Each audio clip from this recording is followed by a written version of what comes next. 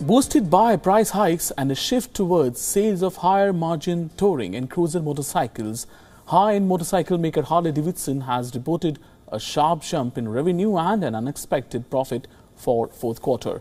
Harley reported revenue from motorcycle and linked products of $1,816 million compared to analysts' estimate of $663 million and $531 million in a year-ago period. Total revenue was $1.02 billion, up from $725 million. Retail sales in the US, which is company's biggest market, has risen to 18,855 units from 17,274 units. Income also jumped to $21.6 million or 14 cents per share in fourth quarter, compared with loss of $96.4 million or 63 cents per share a year earlier. The development sent its shares up by nearly 15%, and it's the midst of nearly 2-year sales drop.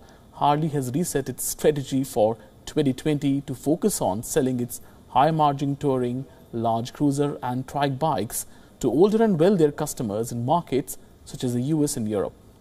The Milwaukee, Wisconsin-based company's earnings have beaten and can be partially attributed to higher pricing and surcharges that have helped by its bike sales amid surging raw material prices and volatile supply chains.